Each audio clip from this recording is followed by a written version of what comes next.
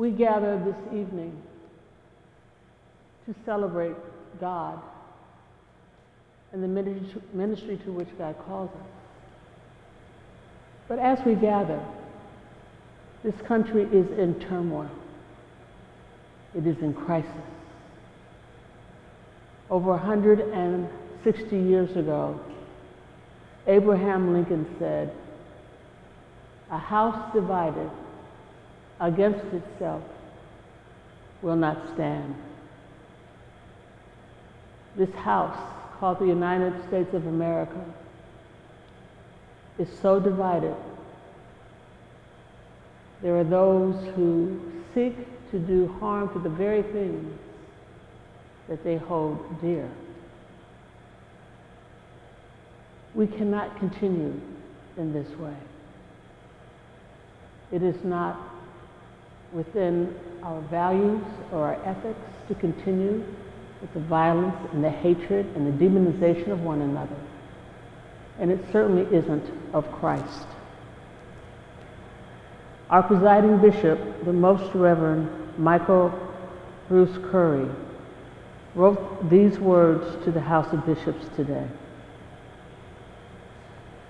Today at 3:15 Eastern Time, I shared a live video message in light of today's events at the U.S. Capitol, including a call to prayer and using suffragist B in the morning prayer service Rite 2 as found in the Book of Common Prayer on page 98, and a prayer for peace, which is found on page 815, and a prayer for the human family. That message can be found on the homepage of the Episcopal Church website. Shortly thereafter, I received a call from the Archbishop of Canterbury, the Most Reverend Justin Welby, who called to pray with me. And I informed him of a message sent to all the primates of the Anglican Communion, calling them to pray for us. The Archbishop assured me, saying, quote, "We stand with you in prayer." I ask your prayers this evening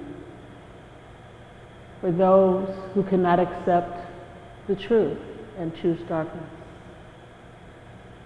I ask your prayers for those who seek to do harm out of anger, resentment, or even prejudice and hate. I ask you to pray for them because they are us. They are our brothers and sisters, whether they realize it or not. I ask your prayers for the police, the National Guard, for frontline responders who are in this crisis, seeking to restore order to our capital and the streets of Washington. I ask your prayers for those who are hurt and those who care for them. I ask your prayers for our senators, our congressmen and women, for those who are elected and those who are about to be elected to join their ranks. I ask your prayers that truth and justice truly be the American way. I ask your prayers for all of us. We are all in this together. We cannot allow the darkness of hatred and division to continue to captivate us, silence us, or keep us from praying for one another.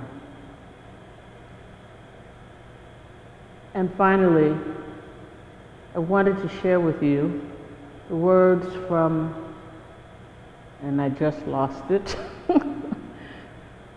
from one of the hymns that came to my mind in our hymnal, number 594. God of grace and God of glory, on thy people pour thy power, crown thy ancient church's story, bring its bud to glorious flower. Grant us wisdom, grant us courage, for the facing of this hour.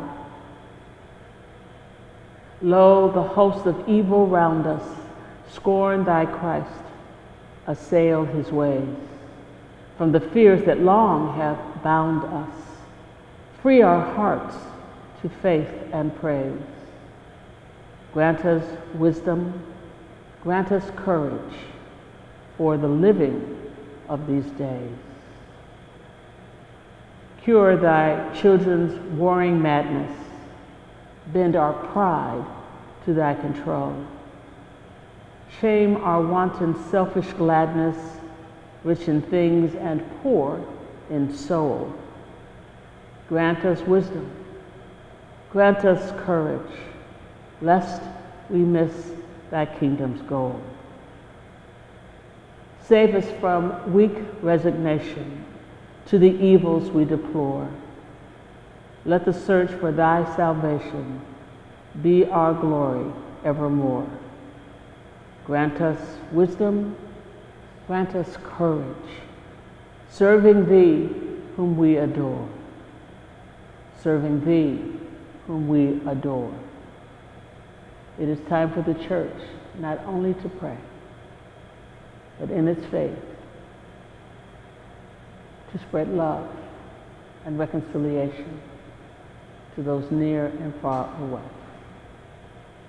And we start that this night, both in praying for our country, but lighting a light of hope in this ordination as we welcome Alyssa into the priesthood, as we welcome her to share the word of God, the peace of God, the light of God.